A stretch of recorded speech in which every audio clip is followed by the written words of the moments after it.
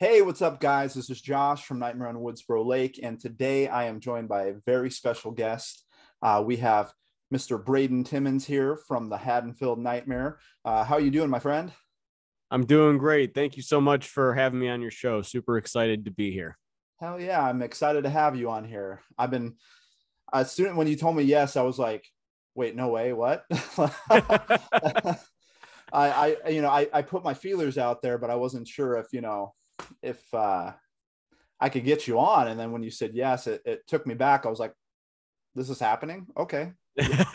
Man, I'll tell you right now, it's very rare that I don't like, dude. I was on a 15-year-old's show or whatever, like not like around the time like when we were still in pre-production with Haddonfield, and it was really cool. Like my channel was a little smaller than it is right now, but and like he like reached out to me. He was like, hey man, like me and my buddy would love to have you on. I was like, you know what, it's the least I can do, man. I mean, like, these are kids that they watch the channel, they watch the show, and Yeah. I mean, they actually like they were competent like with like what they were saying. And like I was like, now if it was like someone that like just was like dicking around or whatever, like I mean, like, but like no, these are kids that like actually like knew like what they like wanted to say and had questions. They were great. So I was like, you know what, absolutely, man, like why not? This will be a lot of fun. So yeah, it's very rare that like if someone reaches out that like I won't like take the opportunity if my availability is open to jump on their show and talk. So, and that's no different with you, man. Like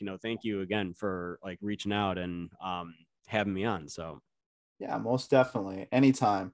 Um, so tell us a little bit about, I mean, most people I think now should know what the Haddonfield Nightmare is. It's available on YouTube.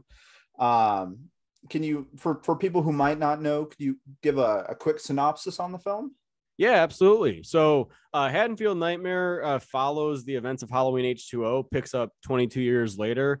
We follow now John Tate as an adult. We kind of get to see how he's recovering from the events of Halloween night 1998. I almost said 78. But in 1998, when he encountered Michael Myers, and really kind of see what his next confrontation is going to be with it. So it's a story that I was very excited to tell, and I'm glad that we kind of got to kickstart that story. So Yeah, that was a great film. I really enjoyed that. And I was like, especially on that hype train that you were taking like an alternative route and pursuing H2O versus like just following the same old, Halloween, like the 2018 kills. Like you weren't headed like that same direction. You wanted to go on that alternative like timeline. And I thought that was a really cool idea and very different and unique. So that was awesome. yeah, no, I mean, it was almost kind of like I saw Halloween 2018, and like when I was developing the concept of it, I was like, well, I mean, like, so I made like a short little fan film in 2018, like a few weeks after I saw Halloween 2018. It was like a quick 7-minute one, shot completely on a iPhone 8 Plus at the time, and it was terrible. So it's awful. Like I have it actually as private right now, or as unlisted on my channel, because it was called Halloween Haddonfield Nightmare, and whenever people would look up the Haddonfield Nightmare now, like that would come up, and like along with the trailers, and I didn't want people to mistake that for like what we were trying to do. Like people were going to see it and be like, this is what they're doing. Like absolutely not. I'm not backing this, or I'm not getting on board with this. No. So like it is still uploaded, and like maybe occasionally, like maybe I'll eventually post it again just to have or whatever, but just Yeah. to kind of show like where it started. But I mean, that was kind of like the first like fan film I ever did. And like we were originally we're gonna do like a sequel to that. And like because I got a camera for Christmas the year that we did that, and like I thought it was like the coolest thing. Where the hell is it? Well, it's somewhere over here. I normally keep it like up here. I got a Canon T6i and thought I was a filmmaker. Like I got it and I was like, oh my gosh, like let's go fucking shoot something. So yeah, that's kind of like where the whole idea came from, of like I started doing research on like watching all the Halloween movies, and kind of just like getting ready to make a part 2 of Haddonfield Nightmare, and just kind of continuing with the same people that we had. It was just like family, friends, and whatnot. And like, yeah, it wasn't anything serious. But I was like, you know what? No, like after they started not taking it seriously, after like they wouldn't show up to meeting, like I was treating it like it was real. Like I was like, you know what? No, if we're doing this, we're freaking doing this, and you guys are gonna be on time. But because they're friends, they're like, well, I don't like you talking to me like that and stuff like that. And I was like, all right, well then, you know what? No, we need to do this. If we're gonna do this, we're gonna fucking do this. Like we're actually gonna go out and do this. So, Yeah. you know, I started watching, you know, the whole franchise to kind of like branch out and kind of see like what we might be able to do with it. I got to Halloween H2O and I was watching it, and I literally like it just kind of like hit me. Like I went upstairs, grabbed a snack, like I paused it like about a half hour in, and I like kind of came downstairs, and I'm just kind of like watching this play out, and like my eyes just kind of like started to like get like super wide, and I was like, holy fuck. I was like, nobody. I'm like, well, first of all, I can't stand Halloween Resurrection. I know there's a lot of people out there that hate Resurrection. What if we actually did what 2018 did, but we do it with John? Like, you know, like we actually like make it like a futuristic movie where John Tate is now the main character and we do something with him. So I was like, the Haddonfield Nightmare, it's going to be a sequel to H2O. And that's kind of like where the whole idea dawned upon. It just kind of like hit me as I was watching H2O. And I was like, this is the direction I want to go. So, you know. Hell yeah. That's awesome. Man, I haven't seen H2O in a minute. I actually like rewatched it right before I watched the Haddonfield Nightmare to kind of just, you know, segue into that. Mm-hmm. And, yeah, no, that was a great follow-up. I really enjoyed that. I've been really getting into fan films because, you know, Hollywood a lot of the times is about making a quick buck. It's not really servicing the fans or, you know, their love of that franchise per se, I feel like sometimes. And it shows in your guys' films that you are like, you love the franchise and that you're trying to do it justice. And so that makes all the difference in the world.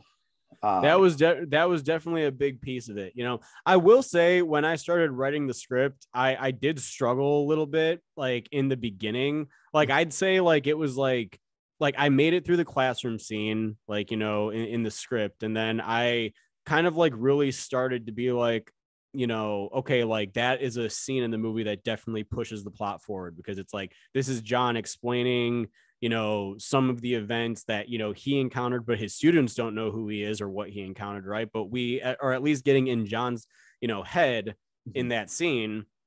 But I didn't want the movie to drag on too long. And then, you know, we get like, you know, the introduction of the relationship that he has with his daughter after she, you know, does that courtyard scene with her friends and everything.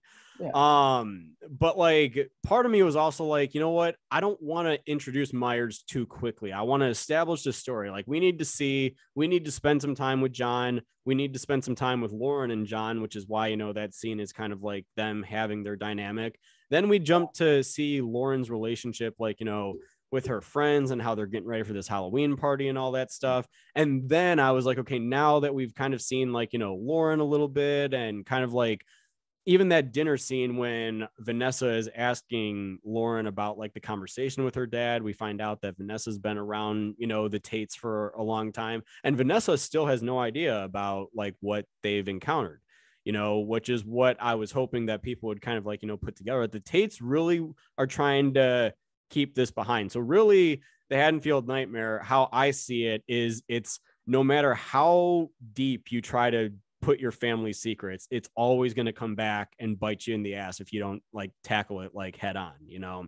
Yeah. And that's pretty much a relying message that like is kind of occurring throughout the movie. Like John is trying so hard to put everything, or he's really trying to believe that Michael Myers is dead, but part of him believes so, you know, that's how I wanted to approach it. And, you know, there are some people that really like that. And there are some people that are like, well, it was a little slow, but I enjoyed it. And there are some people that just plain on hated it, but you know, it's to be expected, right? Like, oh yeah. Yeah. Not everyone's going to love your movie. And it, I think what really matters is the, you know, the constructive criticism and the love that you do get. I think usually outweighs a lot of the hate, you know? But yeah, I think he did a phenomenal job. I'm excited for like My Special Boy and to see what you guys do next. Like, I'm all in. So, yeah, keep doing what you're doing, because that was a good film. Thank you. Thank you. I mean, like, we really appreciate it, man. And, like, I think you also said that, like, it kind of had, like, different callbacks to, parts of the franchise, which is like, I didn't want to like bombard the script with just, callbacks and stuff. But I was like, well, you know what, if like, ooh, we like could put like a little scene here, like in the classroom scene, like, I'm sure you catch on to John Tate, like saying like, don't start with any of that cult bullshit. And I saw a lot of people in the comments actually commenting on that. And they were like, oh, like it's a Halloween 6 reference. And, yeah, like I just I love throwing in like little Easter eggs like that don't really like throw this like the main story aside, but it just kind of like adds to it. It's like, oh, like that's like a nice little nod to, 6. So yeah. Heck yeah. Yeah, you weren't heavy-handed for sure. You were just like dashing it in there. So to see like who would pick that up, and that's awesome. So what got you started in the film industry? Oh man. Well, this is I mean, man, like prior to making, like, I've made, and this one's on my channel. It's absolutely garbage, but it's there, and I've debated taking it down forever. It's a short film called The Man Outside. It's the first film I ever made. Came out in 2018. It's 5 minutes long. It's terrible. I mean, it is garbage. Like the quality sucks. It's like literally worse than 80s level cheesiness, but you know what? First film ever. So I give it that. But yeah, like I had always, because like I went to school, like I went to college. I didn't study film or anything like that. My undergraduate degree is actually in education and history. So it's like, I literally, the most that I got told throughout college from my professors is that I was a good writer. And then I originally actually wanted to be an actor, like, like that was like what I originally wanted to do.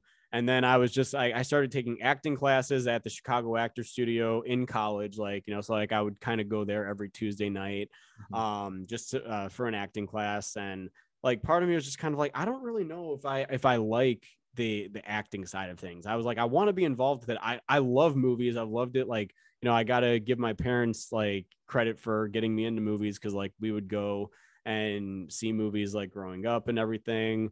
But I'd always wanted to make a movie. And like it was like when I was like taking these acting classes and my professors telling me, like, they were like, you know what, like you're a really good writer. I was like, you know what, like maybe I can like try and like dip my foot in like, the writing and the filmmaking side, like maybe behind the camera a little bit. So what do you call it?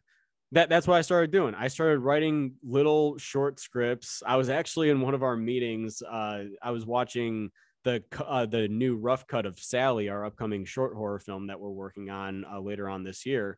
I was watching that with one of our production partners on Sunday, and I was actually just going through my email looking for something, and I came across this script I wrote. It's 3 pages. It's called The Close, and I wrote it in 2017, and it's awful. Like I'm like looking at this, I'm like, dude, I'm like, holy shit. Like, so I started writing like little scripts like that, and like, then it was really when I started my channel. Like I started my YouTube channel in 2018.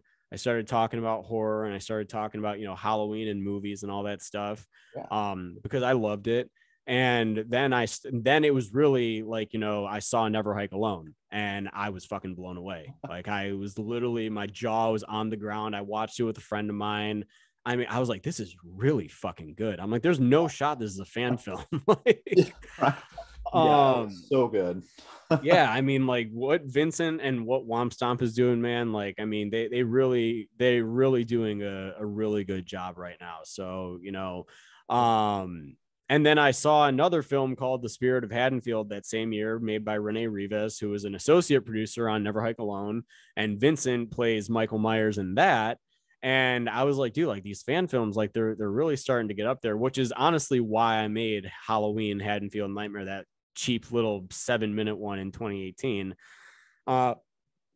But yeah, like, and then I kind of really started to want to do it, like I was like, I kind of want to base my YouTube audience. Like I want to bring this audience on this journey with me. kind of want to take some time and develop something. And it was really in August of 2019 that I was like, you know what? I'm seeing the work that all these other people are doing. Like, you know, I'm like, we can fucking do this too. Like, you know, like if these fans are going out of their way and doing this, then we're going to take the time and really develop this too. So really it just kind of came to the realization that, you know, we wanted to take it seriously. Like, you know, we're not just gonna like take a iPhone and just shoot on the weekends and make lighting look horrible or anything. It was just coming to the realization that, like, you know, if you're going to do this and you want to do this, then actually go out there and do it, you know, like, and that nothing can really hold you back if like you really are going to take it seriously. And that was what happened to me. It was a complete accident. I had no idea what we were going to be doing. Like literally when 2019 started, I thought that we were making Halloween Haddonfield Nightmare Part 2 with the people that we had. And I had no idea where that was going to go or where that was going to lead. And then by the end, it was like, oh shit, we're writing a feature length script right now. And, you know, like, like we're this far, we're cast. It was just crazy. Like the whole thing, it was crazy. Like, you know, like there are a lot of people that like have this idea and they just kind of see it through from beginning to end. And it was like, that wasn't the case with us. It was like, it started as this, it changed to this, and then there was nothing. And then it kind of like was built from the ground up again. Like, you know, it was crazy. So yeah. Yeah. Wow. Yeah. No, that's awesome. So I threw in some like random questions too, because I always like to make it fun and interesting as well. Yeah. Like, so if you could work with any director, living or deceased, who would you want to work with?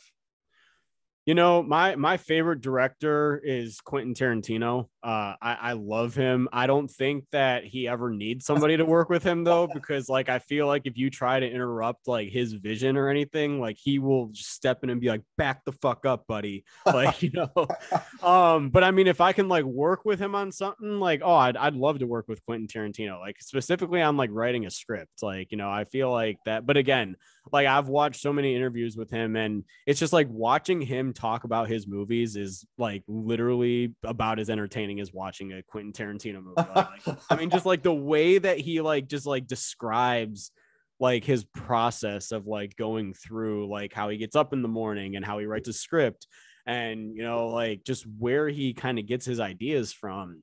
And you know, I mean, Inglorious Bastards is like in like my top 5 favorite movies ever. Like that's my favorite Tarantino movie to date.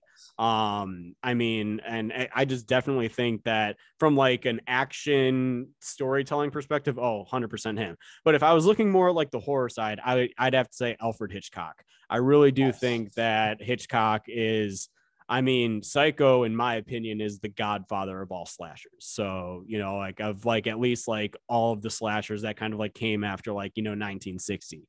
Like, I mean, Psycho it really was a game changer to the genre. I also love how Hitchcock gave theaters like a time as to like when you needed to be in the theater sitting down when Psycho starts. Otherwise, you're not admitted in. You have to watch the movie from beginning to end. And I love that. You know, it's like, and that's something that like I feel like any filmmaker wants. You know, it's like I feel like I really like what you did, like when you said that you watched Halloween H2O before jumping into the Haddonfield Nightmare.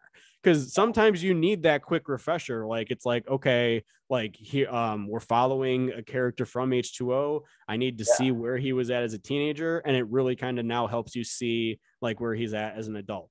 As the filmmaker, I really appreciate that, because it kind of gets your wheels turning as to, okay, I just saw him as a 17-year-old, and there are certain scenes in the Haddonfield Nightmare that are definitely reminiscent of scenes that play off in Halloween H2O. So, you know, like the home office scene with John and his daughter, like when they're having that little argument about Michael Myers, it kind of very much is like, you know, John and Laurie arguing in Halloween H2O. So, yeah, but those are definitely 2 filmmakers that I would love to work with if I ever could. Nice. Nice. Yeah, my favorite two. I think my favorite two directors of all time would have to be George A. Romero and Wes Craven. Oh, okay. Okay.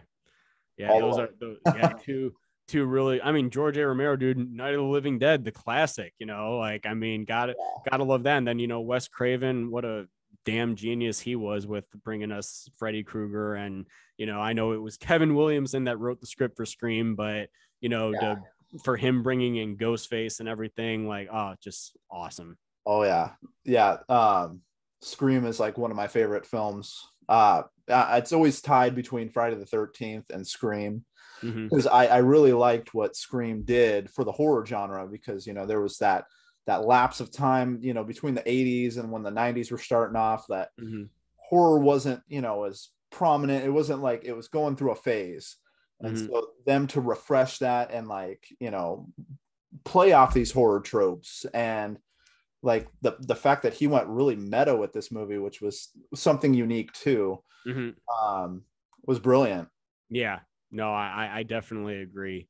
I mean, and that's just one thing I love about the horror genre is like you've got the thing that really just strikes me about horror is literally it's just broken off into so many different subgenres. Like, it's like you've got the slashers, you've got the paranormal, you've got the thrillers, the sci-fis.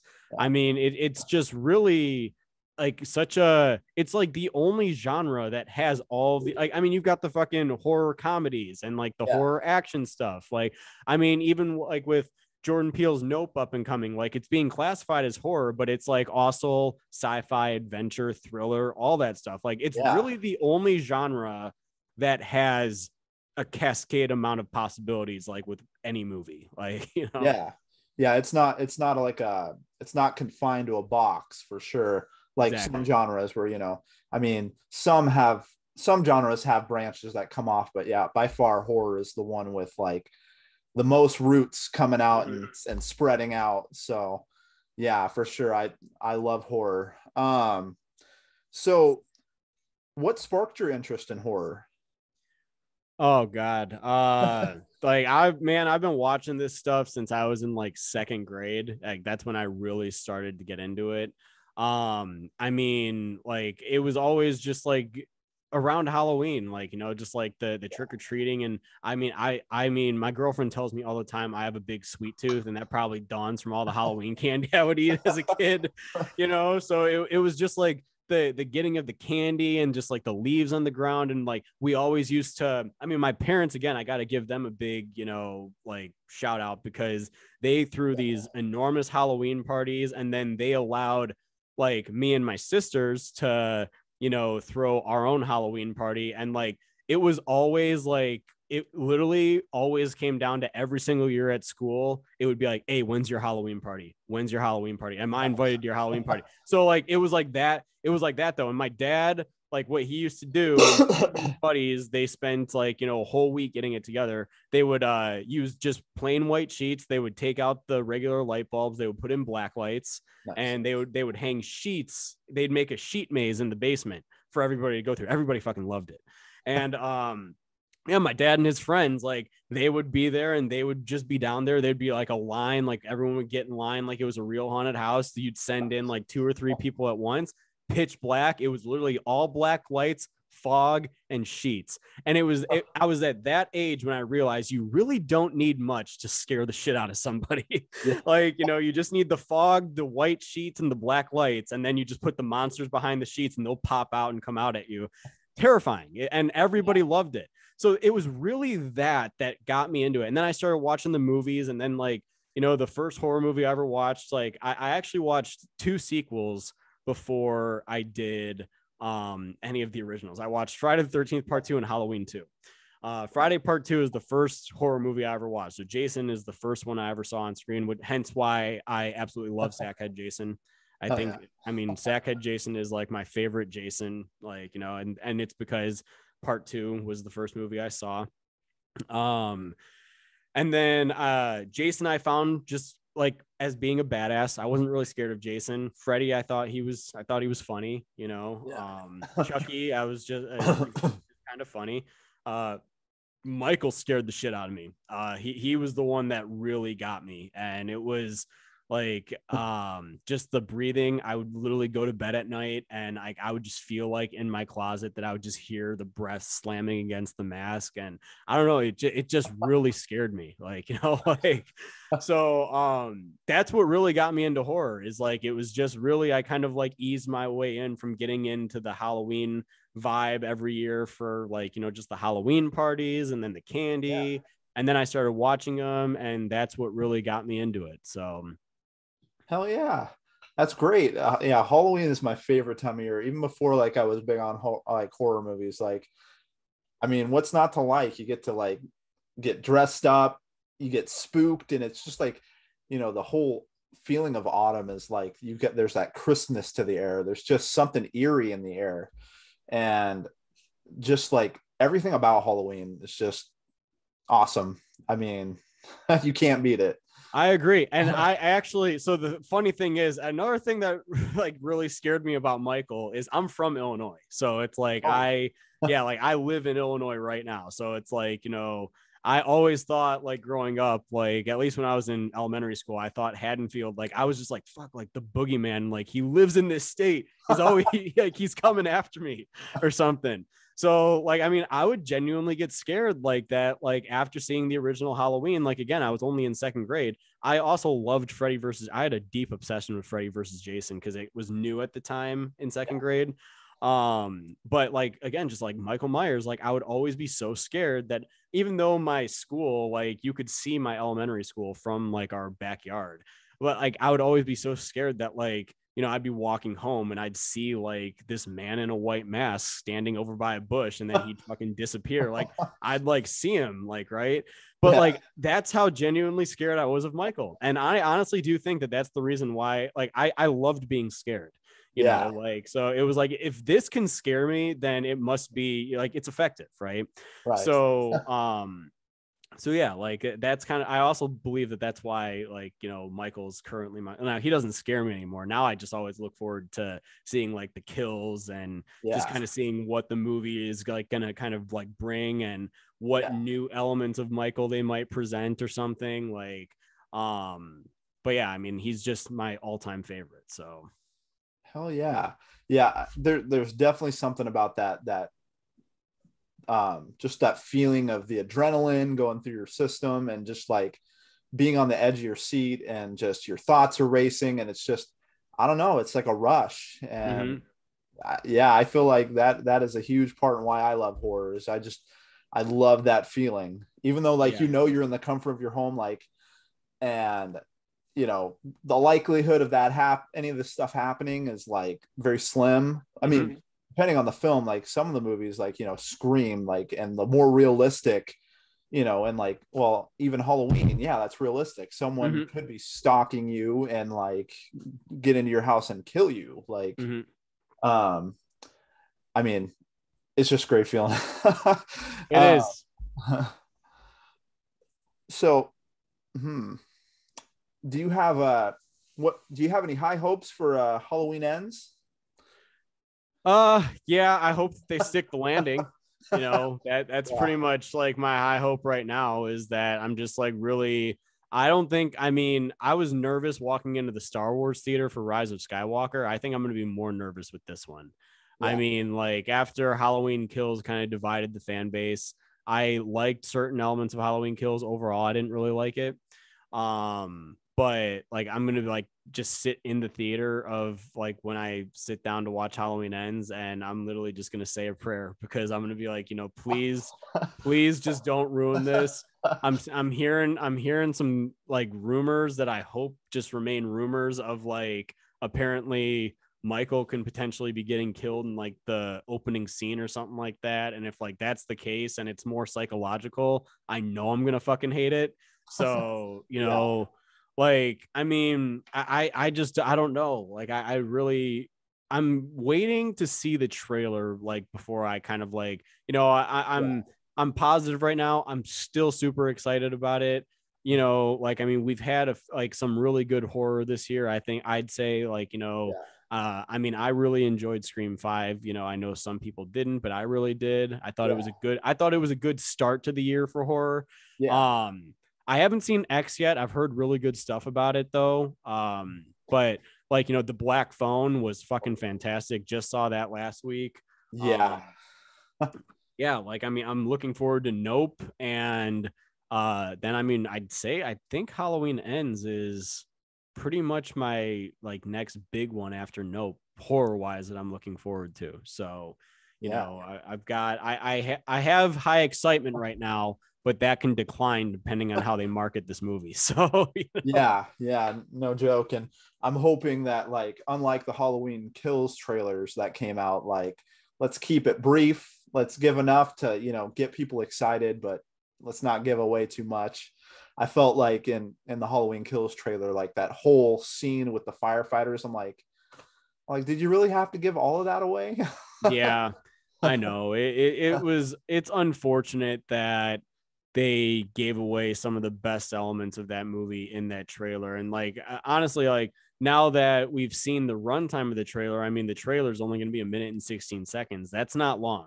So, you know, I feel like I feel like that's good. I feel like that's a good start. I feel like that they'll be able to, you know, kind of, you know, maybe showcase just enough to spark some excitement, because I mean, that's like a whole minute and a half shorter than the 2018 and Kills trailer, like the first trailers at least. So, yeah, I'm definitely excited. I'm definitely getting excited. And, you know, rumor has it that it'll be here by the end of the week. So, you know, we'll see. I'm so ready. Hell yeah. So what do you think would be the worst way to die? What do I think would be the worst way to die? Yeah. That's a dark question. But hey, I like it. I like it. I gotta say, I mean, shit. I'm gonna say burning alive, man. Like, I mean, I feel like burning alive would probably be the worst. I would honestly rather drown than, you know, be burned alive, because if you're drowning, at least like you're in water, even though it sucks, I'm sure. Like, Yeah. I mean, I mean, we've all been there to like where like you get dunked in a pool and like, you know, you're underwater for a certain period or we try to hold our breath underwater for a certain period of time. Yeah. And we always give in and like, you know, come up, right? Like, Right. you know, it definitely sucks.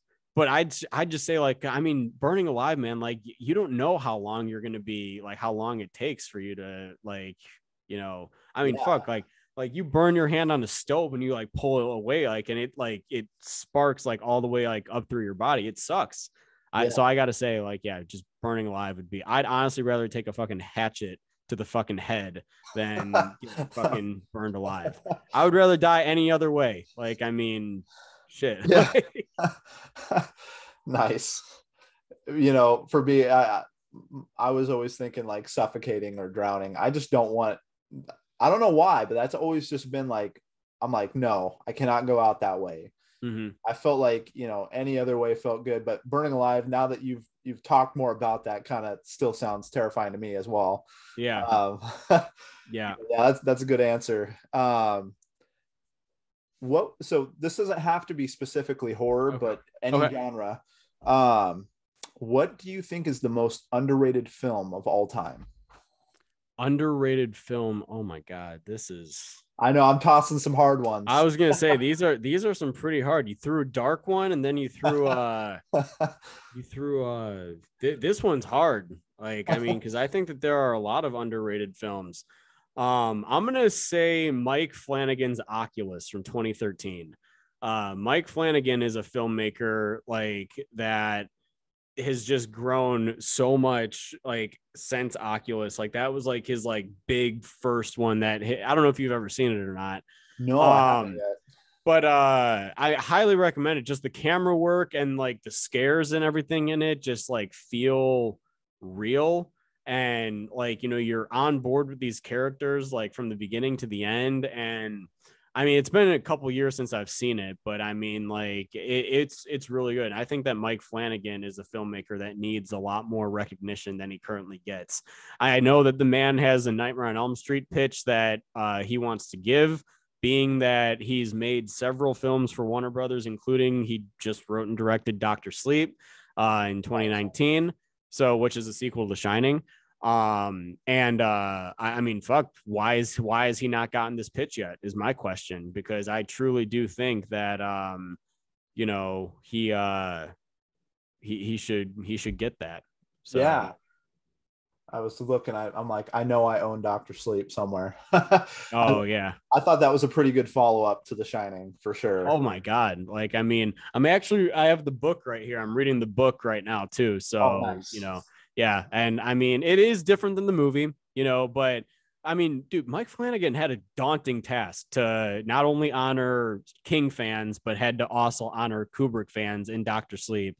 Yeah. And I think that he did a great job. I mean, like, I thought Yeah. that the callbacks, again, kind of like, you know, the callbacks in Haddonfield Nightmare, I felt that the Shining callbacks, they didn't really like throw the story aside or anything. They actually added to it. And, you know, everybody saw in the trailer that, like, that was one thing that I saw a lot of fans before Dr. Sleep came out. Like, they all thought that it was just going to be like a big just cash grab, like, oh, they're going to go back to the Overlook. No, we see all that in the trailer. That's not until the third act.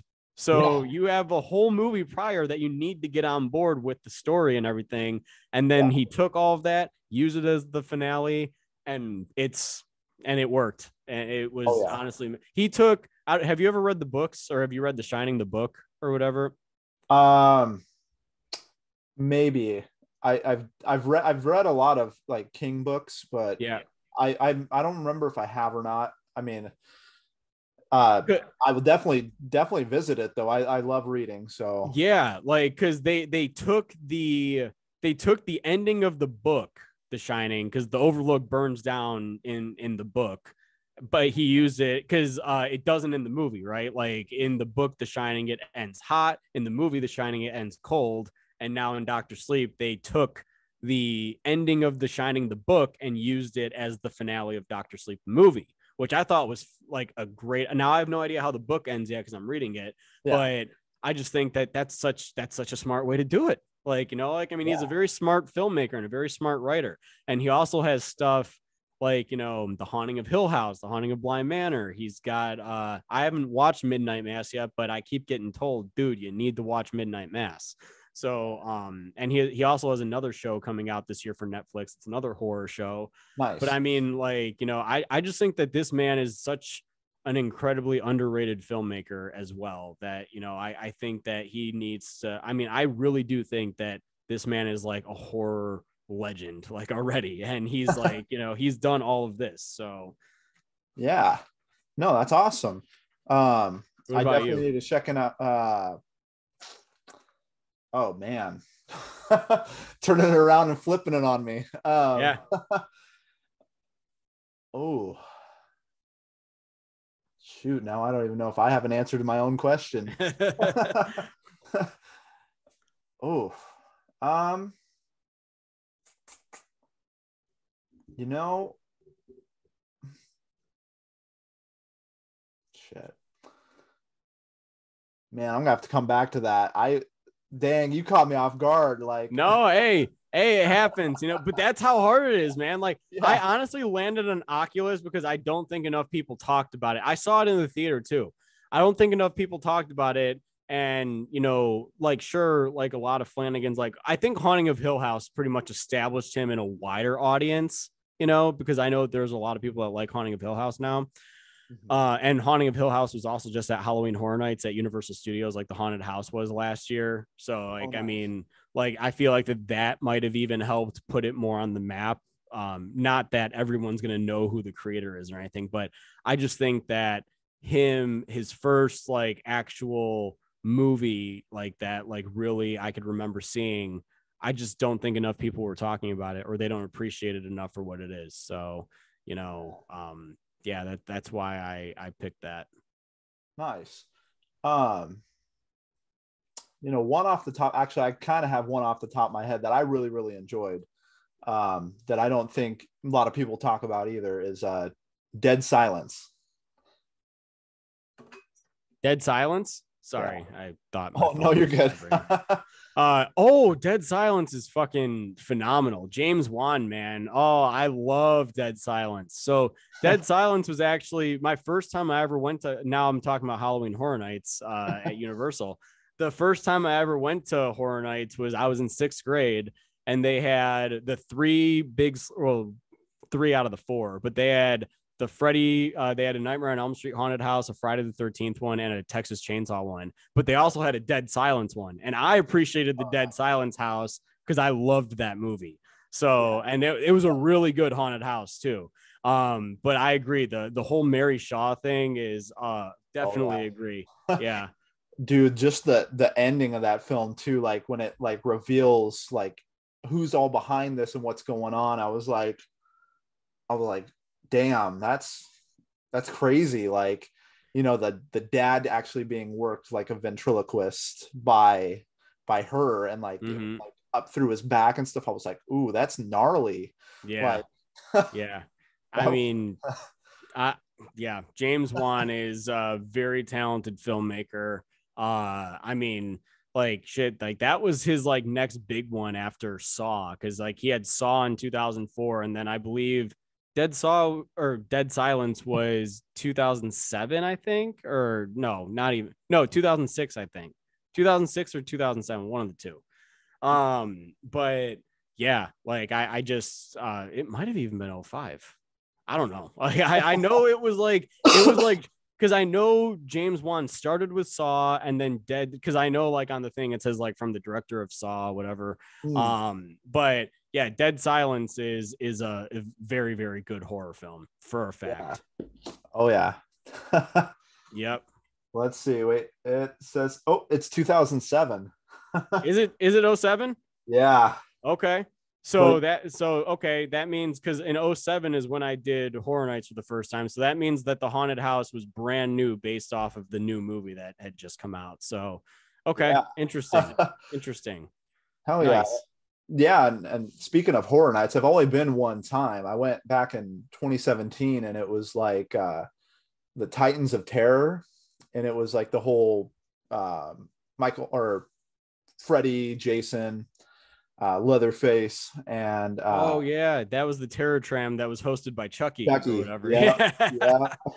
Yeah. They had a saw maze there, and there was like it had like part of it was going through the restroom, or like that from the first one, and walking through that, they did such a great job at, like, it was so realistic, and it smelled like feces in there and like just death, and it just was like eerily like on point. Yeah. No, Universal, man, does a absolutely great job at their haunted houses, man. I will say, so this year, because I'm going this year too, I'm going to the Hollywood one. I normally go to the Orlando. Oh, nice. But honestly, like just from seeing some videos of like other, horror content creators that go in Hollywood, the thing that makes it, I'd say, better is they're more lenient with like pictures and recording and all that stuff. Orlando, you can't like take pictures like even outside of the houses. Like in the houses, I understand, but you can't take pictures with flash, like no flash photography in the park or anything like that. I don't know why, but in Hollywood, it seems like you can. In Hollywood, you could also record in the haunted houses and everything, which is actually kind of cool. So, but also I was talking to my sister about that, and she was like, oh, it's probably because of like, the, what do you call it? The media influencers and stuff that live in the LA area. It's like, why wouldn't you want to showcase the event and get people to, want to come and see it for themselves, Yeah. But yeah, Orlando's quite strict. So I've been to Orlando 3 times. This year is going to be my first time branching off, and I'm moving to Arizona next month too. So I'm only going to live like 5 hours from Universal. So I mean, like that'll be like a morning drive if I just like want to get up and go up to Universal for the day. I could. But yeah, so I'm excited to see what other announcements. I know if they've got the Halloween house announced this year, that's already got me super excited. So nice. Yeah. Hell yeah. Nice. That's the only one I've been to, is the one in Hollywood. Okay. I mean, we actually just went for the first time to Orlando, or like the like Disney World over in Oh, Orlando, okay. Florida. I haven't been to the Universal out there though. Oh, okay. But yeah, no, I really enjoyed the one in Hollywood for sure. I think they did a spectacular job on that Horror Nights. So Yeah. I hope you have a great time. Yeah, I'm definitely excited, you know. So I mean, I'm looking forward to seeing it because I've never even been to the Universal in Hollywood. This whole thing is going to be completely new to me. So Nice. Heck yeah. Um, so if you had to survive the night with one of these horror characters, which one do you think you'd stand the best odds against? The choices are Leatherface, Jigsaw, Freddy, Jason, Michael, or Pinhead. dang, I was really hoping Chucky was going to be in there because I'm like I can survive the night with Chucky for a fact. Yeah. Like, so you know you took the one that I was going to say off the list. Like I don't know if I'd be able to do Freddy. Freddy's got a lot of tricks up his sleeves, like when it comes to, you know, being in your dreams and, you know, because like in the dream world he controls all that. Yeah. I'm gonna have to go. I'm gonna have to go with Jigsaw. I honestly think that I can get out of. I think that I've got enough brains to figure out what, like, how to get out of the trap and everything. Yeah. Like I actually always watch those movies. I mean, I have better odds getting out of one of those traps than surviving with any of the other ones that were mentioned. So, you know, like, I mean, I'm fast, don't get me wrong. Like, I mean, I'm definitely quick, so I can probably sprint away from Michael, but you know, like, you know what they say, like when Michael's not on camera, his ass is sprinting. So, you know, no, but I mean, I genuinely think that, you know, like when you're in, like you watch Saw, it all also kind of depends on the character that you are like in Saw. Like if like I'm the one like that has to go through and try and like save everybody, like, you know, like, or if like you kind of get placed, it was really Saw 2 that started that, like where like they, and which I mean, I love the first, I'd say 3 Saw movies like to death. But like I definitely think that just like kind of figuring out like, you know, the puzzle piece and everything, like I feel like I've seen enough of those movies to like where I would know where to look and everything. So, you know, that's just kind of like, you know, what I'm thinking in terms of that. But I could be wrong. You know, we've made it out of, hey, my buddies and I, we've made it out of a few of the what do you call it? What are those rooms that you go in? Oh, The escape room. Yeah, the escape rooms. So, you know, we've made it out of a few of those. So I feel like that if we're able to do that, it's kind of like being in a Saw trap. You kind of got to find all the clues and the keys and, you Yeah. know, so Yeah. Keep yeah, a cool head. yeah, yeah, For sure. No, that's great because like it is definitely more of a battle of your wits and just trying to keep calm under pressure versus like having some dude coming at you with a chainsaw, you know. mm-hmm. Especially in that because it's like fight or flight mode. Things are like going at 100 miles an hour. Like at least like you said, you could like think about it. You're like, okay, I'm in this. I got to find this. Like I need to find a way to, you know, unlock these cuffs or whatever you're in. Like it's more of a mental battle, but yeah, for sure. That was a good response. Yeah, thank you. Yeah. um so what was your favorite memory working on the Haddonfield Nightmare? Favorite memory working on the Haddonfield Nightmare. Gosh, where do I Okay. This doesn't have really anything to do with the kills or anything, but so the 2 cops in the movie, I absolutely love them to death. They're 2 of the nicest guys that you'll ever freaking meet ever. I mean, Dwayne, he's like a big guy, but like, I mean, he's like a gentle giant. And then there's Andre who plays Officer Williams. So Dwayne plays Sheriff Baker, and then Officer Williams is played by Andre. Literally love them. So there's two memories. So there's the coffee shop scene we were filming in downtown Plainfield, and what do you call it? So many people, like we didn't close off the street or anything. Like we were just kind of out there filming, and people like actually across the street thought that they were cops that were like, cause like they were in their costumes. So they thought that like they were like shutting us down. My buddy posted on his story, both of them. And they're like, dude, you guys get shut down or something like that. Like, and we were like, no, like these are actually our performers. And they're like, holy shit, dude, they look so real. But then there was another day with them and we were filming. It's the scene where they find the body of the blonde haired girl. It was the bartender in the bar. But she was found behind it all cut up and everything. And it was like right after that scene, they went over to Dunkin' Donuts, which is right across the way. And they walked in dressed in their costumes, fully attire and everything. And they're ordering their coffee. And Andre comes back, like they come back with their coffee and their donuts and whatever. And like he was like, man, he was like, you know what just happened in there? I was like, what? He was like, so we walked in, we ordered our food, and I was getting ready to pay. And the lady at the checkout said, oh, it's okay, we don't charge cops. So they got their coffee and their donuts for free. Just roll with it. Right. Well, Dwayne was actually about to correct him. He said too. He was like Dwayne actually was like, actually, and then Andre was like, shut the hell up, man. Like he's like, we're about to get this stuff for free.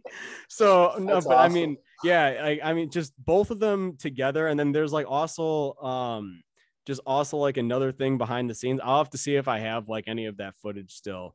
But what do you call it? There's a scene where Dwayne, like it's the scene when they pull in front of the house and pick up the girls before they go to the murder house again. And Dwayne, he's like, I think it took us like 6 takes or something like that. But Dwayne, he was like going around the car and he pulled the door handle and the whole door handle came off and he held it up like, and everyone just starts laughing. So, I mean, just really, dude, there's a lot of good memories, I mean, even like with Peter, the guy that plays John, Kate, who plays Lauren.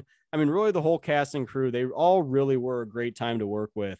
And I mean, like it's like this. I've been really blessed on all the projects that I've worked on so far to have just a great casting crew to like where it's like, man, we're gonna have a fucking good time, because that's what making a movie is, man. It's a good time. And if you're not having fun while doing this, then why are you even doing this? Like, you don't want to be miserable doing this. Like, but yeah, I've been blessed to work with people that like, want to have a good time and everything. But when it's time to be serious and we're getting ready to like roll and call action on a scene, it's like literally it's focus mode. So, and that's what I really appreciate. Hell yeah. That's awesome. Those were some good memories. That's great. And that's good that you get to work with such great people that help create those memories and that are really like, it feels like you guys are probably building up as like a family and have that dynamic. So that's awesome.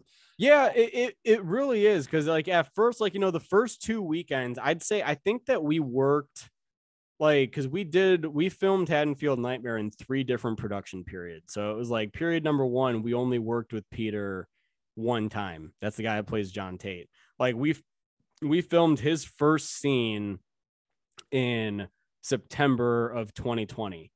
And we didn't get him back on camera until April of 2021. So it was like, so we only had 1 scene done with him.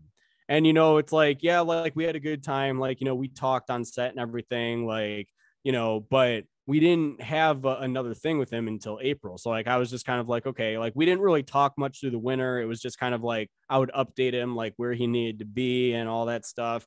So like then when April came though, and like we really started to get into the meat of the story, like, I mean, like we were seeing each other like every single day, and we really built like a really good dynamic, like, for a director and actor, Yeah. And that made me happy. Cause like, I was like, okay, well, it's like, now I'm just kind of like talking to him about like, like, okay, you're going to be here at this time and this is what we're shooting and whatever. But like, then like, yeah, like you said, it slowly just kind of becomes like, you're seeing each other every day, like, and this is like really all the cast and crew. It's like, you're kind of like building like a relationship, like with everybody. Yeah. And, like, yeah, like now it's like, he'll text me, like, he actually just texted me last week. He was like, hey man, like, what's going on? Like, like, how's everything going? So yeah, and obviously, like, I don't know if you've like seen anything online or anything, but we're developing the sequel. So, it's like, we've got another round coming. So, Nice. we definitely kind of want to stay close and in contact, with them so they all understand what's going on as well. So, Hell yeah. That's awesome. Um, so I just got a few more questions to fire okay. out. Yeah. Hopefully these ones aren't as hard as some of the ones I've been tossing out there. Who would be your number one survival guy and your number one survivor girl? This could be from any horror movie, whatever. Yeah. Like, okay. Yeah. Oh yeah. Yeah. All right. Survival. My final girl is going to be Sydney Prescott. I mean, I'm having her all day. Hell yeah. I mean, I just think that she's absolutely awesome. And then survival guy, I'm gonna have to go with Tommy Jarvis from Friday the 13th. Hell yeah. Hell yeah. Yeah.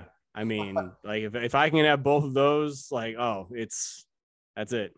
Oh yeah. Dude, imagine if they were teamed up. Like yeah. Oh yeah. Because Sydney, she's such a fighter. She went, and you see so much growth from every film, like every Scream. You just see her grow and become this badass. No, doesn't take crap from anyone, like, and will fight to the death. Like, she is just an awesome final girl for sure.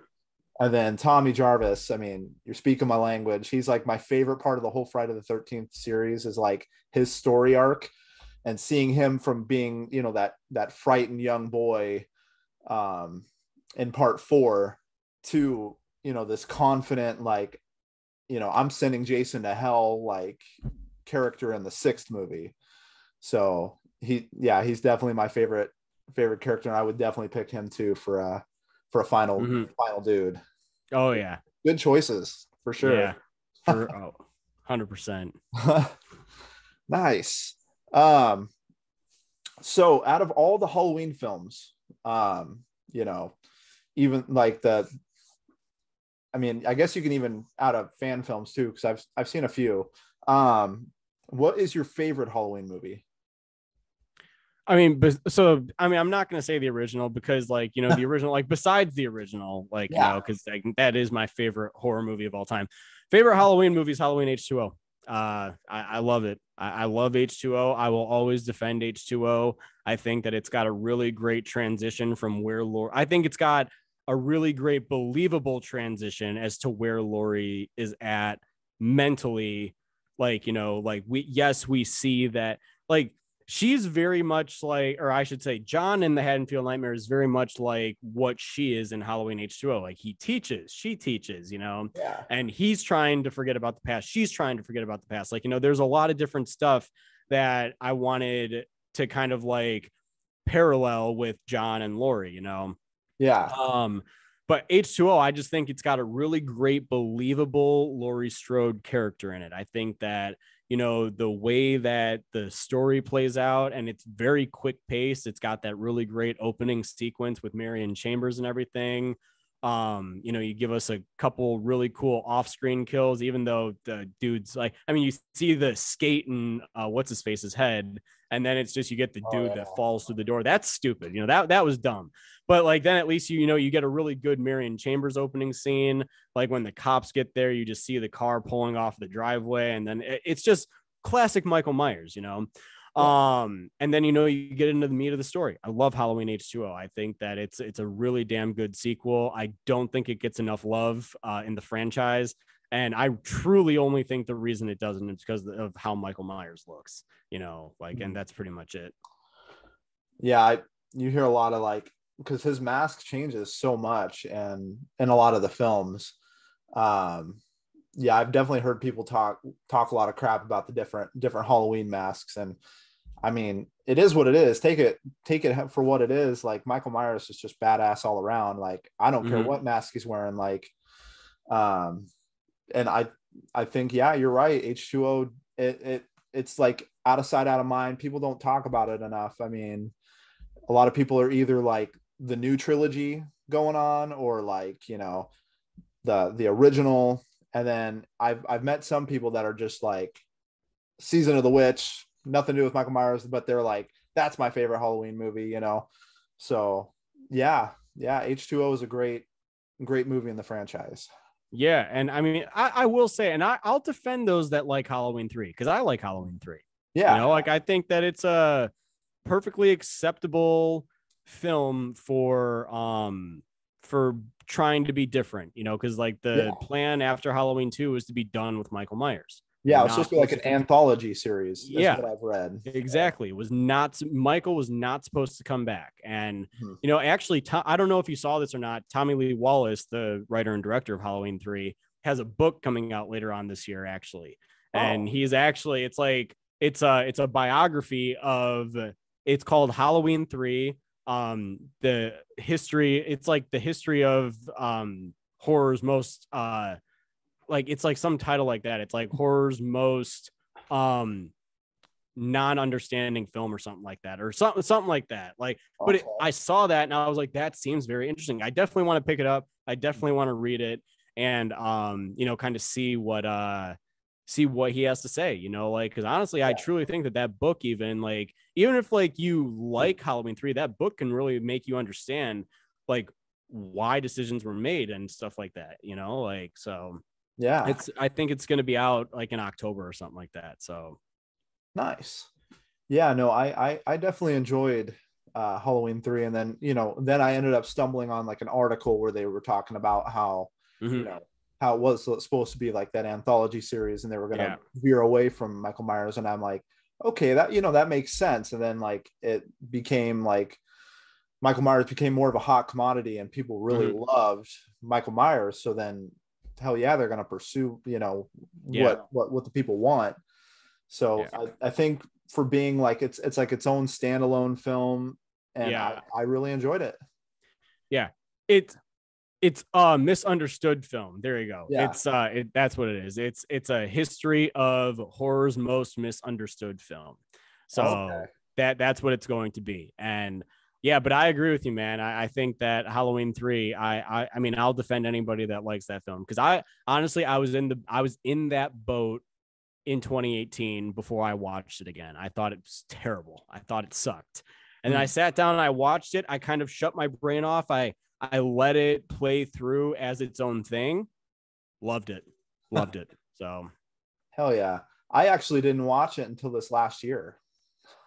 Really? It's like I was way behind. Like, it's not that I didn't like want to watch it. Like, I don't know like what my reasoning was, because I didn't have any quarrel with it. I didn't have any beef, but like I like watched all the other ones, but just never took the time to watch 3. I ended up buying like the Halloween like 2 and 3 on DVD from like Walmart, and I was like, all right, it's time to finally like sit down and watch this. And I was pleasantly surprised. So yeah, no, it's good. I think that it needs a little bit more love too. So hell yeah.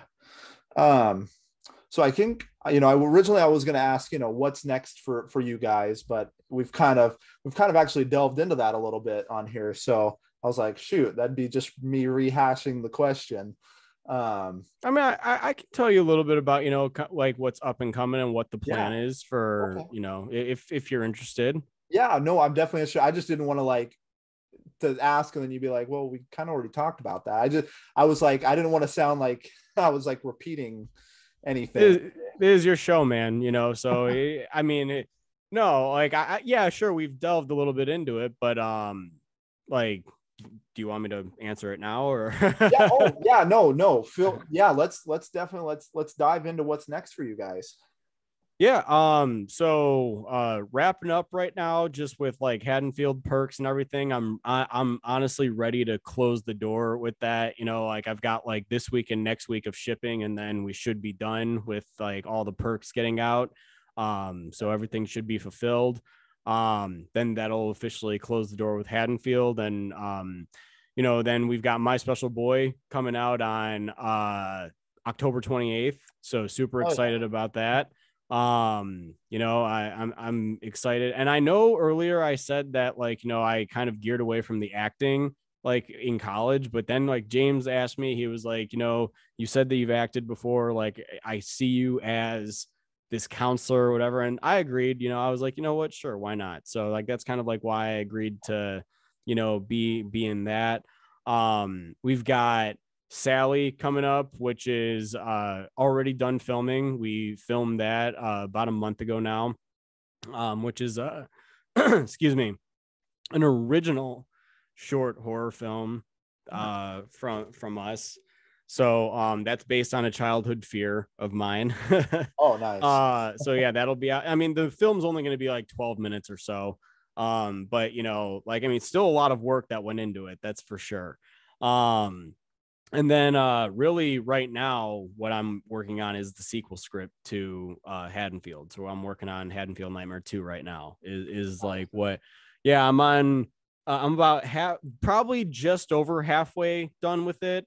This time around, it's being co-written with one of our director of photographies from Haddonfield, Zach Dion. He's writing the script with me right now. We're on about page 52. So yeah, we're pretty much like, we just crossed that halfway point. The script is probably going to come in at about like 90 pages. That's what we're hitting for this one. So it'll be a feature. Like Haddonfield 2 won't be short. It's not going to be any shorter than, the this last one. If anything, it'll come in either right at about the length of Haddonfield Nightmare, or it'll be just a little bit longer. But I will say that this one is pretty much where, and I've got some original ideas after, Haddonfield 2 and everything. But like I'm kind of like putting those just kind of like I have those like in my development. It's kind of like in my arsenal right now for what I want to work on. But really right now it's like with Haddonfield kind of being fresh in people's minds and everything. Like I don't want to rush Haddonfield 2. Like we're really going to need all of the support that we can get when this campaign opens, because we're pretty much like, we want to try and hit like, I'd say 3 times the budget that we had for this last one. So, I mean, like, we're going to need all hands on deck to really help us, because like this next one, it's crazy. It's insane. Like, some of the stuff that we want to do, that we want to pull off. I mean, it's so juicy that I don't want to cut any corners. Like yeah. I truly will not roll a single camera like while we did with Haddonfield. And some of the kills in Haddonfield, we actually had to like kind of cut corners with. We had to cut corners with some of Haddonfield because of budgetary stuff, but we were already shooting it. And I'm like, well, I'm not opening another campaign during production right now. Like I'm not doing that. But so I'm going to make it very clear from the get-go that like, until we have the funds to make Haddonfield 2, we're not rolling any sort of camera, because, we like, I don't want to sugarcoat this. I don't want to not give anybody what they deserve, because I will say that sure, Haddonfield Nightmare was more of like an ode to the original Halloween. This next one, Michael is not fucking around. That's all I'm going to say. He just got it. I mean, if you think about it, John just beat his fucking head in with a crowbar, and the man is still going to be up and walking around, and he is coming out with a full fucking chip of vengeance on his shoulder. So, I mean, he's going to be ready to rock. Nice. So yeah, I mean, I'm definitely excited to move forward, with these. Those are the 3 projects. 2 of them are already done filming, and then the next big one that we have coming is Haddonfield 2. So, that's that's what we got up and coming. And then we've got some more stuff that'll be coming down the road. But I mean, I think that the one that people are going to care about the most is sure My Special Boy, and then Haddonfield is going to be a big one. So hell yeah, that's awesome. I'm excited for you guys. I'm excited to see the next chapter in this, and I definitely want to check out the other stuff too. But I gotta say I'm most excited for the Haddonfield Nightmare 2. Though My Special Boy, I mean, I don't know much about it, but like anything Jason, I'm in. So I think you're gonna get a kick out of this one, man. I mean, like, it's it's funny because, like, you know, I've got viewers that are like, oh dude, it's Braden versus Jason or whatever, and I'm like, that's pretty much what it is, man. It's like, you know, it's like there's gonna be some juicy moments in it, and I'm excited for everyone to, you know, see what we cooked up. And I mean, Chad is Jason, man. He's so awesome. And it's just, I always find it hilarious because my girlfriend, she fucking hates like horror and everything, like, and like she won't watch it. Like, I Oh, mean, well, she lives alone right now, so she just like, I mean, she doesn't really help her. She doesn't help herself at all because she sleeps with her door open, and she looks at her door that has like a light outside, and she always like expects to see a shadow like outside. I'm like, you don't do yourself any justice by doing that. You know that, right? Like, you're setting yourself up for late nights. yeah, exactly. So, what do you call it? Like, when I move, and she lives in Arizona right now, so when I move out there, like, maybe she'll start watching them. Like, I'm trying to get her to, like, I honestly would say that Halloween, the original Halloween, is a good ease into everything. Even though the music is scary, I think that it's the right amount of scary to be like, okay, like, you know, or even stuff like, if people are getting into it nowadays, like, I always recommend stuff like Happy Death Day, like just lighthearted horror stuff that just kind of like eases like them into, okay, like, oh well, this is kind of funny, and then, oh my god, like this is actually kind of thrilling, you know, like Yeah. just to kind of get their heart racing a little bit, just to see like what it's like. So that's honestly what we might start with, because I think that that's either that, or I don't know if I could start with Scream, because she won't stay home alone if she watches, not from the opening of Scream, she will not stay home alone from that. So Right. but yeah, like I just think that like the way that so Chad is, he's great as Jason. And I mean, I'm excited to showcase, like, you know, what we cooked up with. I had a lot of fun writing that story. So Sweet. I'm stoked.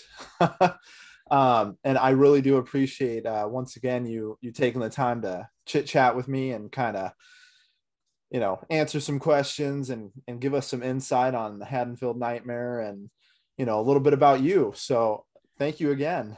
yeah, absolutely. Thank you. Anytime. I'm happy to, you know, come on the show anytime. Just reach out and, you know, we'll work out something. So Hell yeah.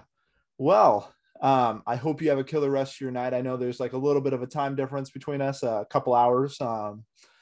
I know you're probably getting tired. I don't know how late you usually stay up. So, I'm up late all the time. So, you know, okay. I'm up early in the morning and up late at night. So I try and get 5 hours every night. That's pretty much like my my sleep schedule. So For sure. All well, awesome. Well, hey, have a killer rest of your night, man. And I'll talk to you soon. And I'm excited for everyone to see this episode. yeah, absolutely. Thank you. And I hope that you have a great night too. Take care. Thank you. Oh, sorry. Before we go, you said that they can do this campaign. What is the link for that campaign? Oh, the campaign for, so right now the My Special Boy one is open right now. If you go to indiegogo.com, you guys can search My Special Boy. We are going to be in demand. So, you know, for the first time in a My Special Boy campaign, we're going to be in demand. If you guys want to get Blu-rays and posters and t-shirts and hoodies, you guys can do that on Indiegogo right now. We do have a Sally post-production campaign opening here soon, you know, to raise funds for post-production, because post-production cost is not cheap. And then we will have a Haddonfield 2 campaign opening sometime early next year. So, you know, like we're still in pretty early development. We really want to shoot a really good and exciting teaser, nothing too crazy, but, you know, just to kind of showcase people the vibe that we're going with this next one. And I'm really excited to start giving story details. I really do think that people are gonna be excited with like where we're going, and, you know, like just how this next chapter is gonna go. So very excited about everything up and coming. Thank you guys all for your support and everything. So be sure to check out My Special Boy when it drops on October 28th though. Hell yeah. And you guys, yeah, like you said, definitely go give them some love. They definitely deserve it. And if you haven't seen the Haddonfield Nightmare yet, go check it out on YouTube. It's a wonderful watch, especially if you're a fan of Halloween H2O. Like we've said, it picks up where that kind of left off, and we get to see kind of John in the future. And yeah, it's a great time. So definitely check it out, show them some love, and keep killing it out there, my friends. Just remember, don't get caught.